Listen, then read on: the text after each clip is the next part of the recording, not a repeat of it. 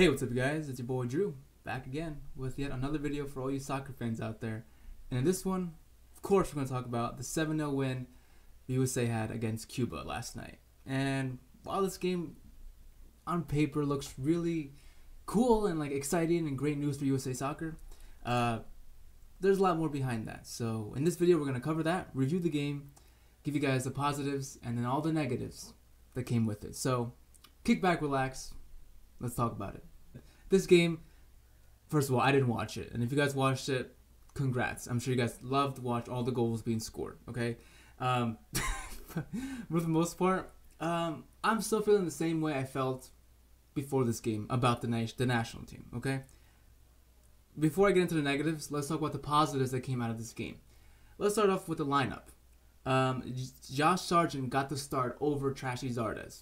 With Josie Altidor's injury, everyone was kind of thinking, great, that means Zardes is going to be starting up front ahead of Sargent. And I was surprised by Greg Berhalter, for once. He actually went ahead and started Josh Sargent, which I'm sure was due to, fan pushback and, the media and everything about Zardes and stuff. So he's probably like, you know what, for this game, I'll probably just bench Zardes. Don't worry, buddy. You can start the next game. Anyway, Josh Sargent started the game. Beautiful. What was the other positive again? Oh, yeah. The scoreline. 7-0. I know it's not that big of a deal because it's Cuba, but for most American soccer, for most American sports fans, to see that scoreline gets them excited about the national team, gets them excited about the sport. That's always a good positive because American people want to see a high scoreline, and USA delivered. Beautiful. Another positive. Josh Sargent and Christian Pulisic both got goals in this game. That's going to help Josh Sargent's confidence and motivation to work harder in this national team, hopefully help Greg Berhalter see that he's the best striker we have right now available, and especially for the future. And of course, Christian Pulisic coming off like some terrible experiences right now at Chelsea, coming into this game and scoring a goal. It was a penalty, but still, he got on the team. He got on the score sheet. It's going to help his confidence and boost his momentum for him, hopefully, for both of those players. The last positive, Will Trapp was not playing. That's really good too, but that's not the last positive. The last positive is Weston McKennie getting a hat trick. In my last video when I was talking about the whole squad list that we had for these two games, I was talking about how Weston McKennie, he's a big prospect for us, but he hasn't really impressed me really at all with the national team. But I guess last night he really did with the hat trick. I was kind of surprised. Of all people getting a hat trick, is Weston McKennie. So I guess that goes to show that he is a midfielder who can sit back, cut some passing lanes, but also go forward and score some goals and create more chances. So that's a good positive. Now, let's talk about all the negatives. First of all, this is going to be a really short video because there's not much to talk about in this game. But for the negatives, number one, it's Cuba. Nobody get too excited. We won 7-0. Boo, boo, hee, ha, ha. We had a good time. But it's just fucking Cuba. If we didn't win this by this margin against Cuba, then there's something really more wrong with this national team, okay? It's just Cuba. No offense to them, but they don't have a strong national team. That's fine. Most of the good athletes are not playing soccer, and that's okay. That's kind of goes the same for us. But it's just Cuba. Don't get too high. I don't want people in the media to be like, oh my God, USA is back. They won 7-0. They're doing so good. Greg Berhalter's the best coach in the world. No, it's just fucking Cuba, dude. Like, relax. Everyone, all the American soccer fans getting excited, thinking positively about this. I want you guys to sit down, really analyze this. Like, okay, it's just Cuba. Can we really do it against someone like Mexico, Costa Rica? No way. The next positive, we had fucking Brad Guzan in goal. Okay, I have nothing really against Brad Guzan, but like I've said in countless videos, he's not my number one pick. And he shouldn't be number one pick for Greg Berhalter either. And he's not ever been the best goalkeeper we've ever had. He's always behind Tim Howard, and right now he's behind Zach Steffen, or he should be.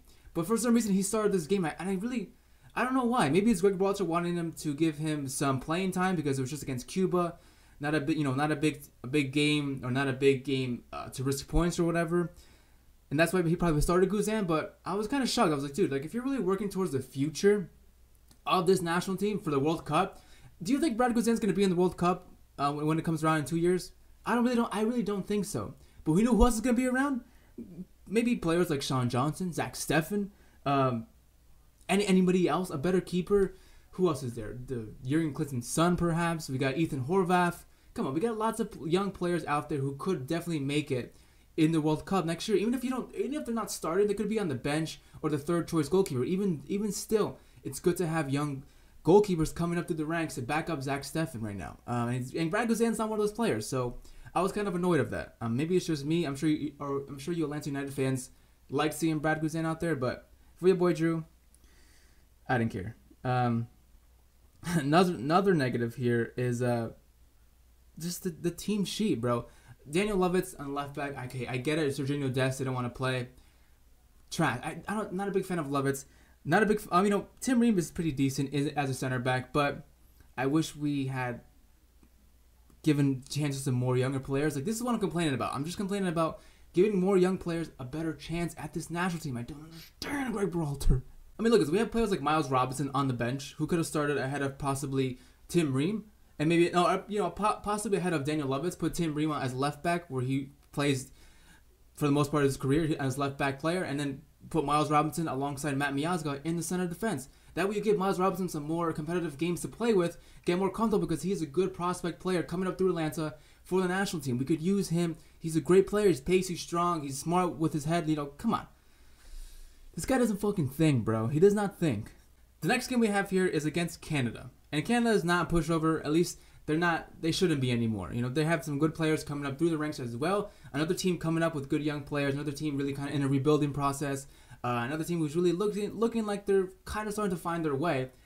So don't expect to win 7-0 against Canada. And if I'm wrong, you guys can come back here and hate on me. But for the most part, I think it's going to be a closer game. I'm going to go ahead and say just 2-0 win against Canada. I mean, I still think we should be able to beat Canada.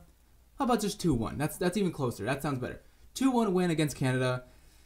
And I think that's how it's going to finish. I don't see this national team improving. Like, they haven't improved at all. I really don't. I don't know. I feel like I sound like a broken record. This national team is below average. I'll say it. Okay, we've got some class players: Zach Steffen, Christian Pulisic, Josh Sargent, Tyler Adams, who's still injured right now. But for the most part, everyone else is just an average player. No one's here is world class. No one's here is lighting it up, impressing me like crazy. And right for that reason, we're gonna lose a player like Serginho Dest to the Netherlands, because the Netherlands national team probably has a bigger future ahead of itself, or maybe even more successful future than the USA. So that sucks. That's it though. I know this video was really short, but there's not much to say about this game. I didn't really want to watch it. I'm sure some of you guys didn't watch it as well. Some of you guys did say you weren't going to watch these two games because they're meaningless or because the lineup's going to be trash. And I agree. That's why I didn't watch it. I didn't take time out of my day to watch this stupid game, because I knew we were going to win. I knew people were going to overhype this game after we won it. And whatever. Greg Berhalter's still trash. Zarda's still trash. Will Trapp is still trash. This national team is still trash, and it needs saving. Maybe Jill Ellis can come and save it. Nope. Different topic for different video. We'll talk about that in another video. Let me know your thoughts down below on this game. Did you guys like it? Did you watch it? And do you think we should get overhyped about this scoreline right now against Cuba? Let me know down below. As always, thank you so much for watching. Thanks for kicking it with me, and I'll see you next time. Peace.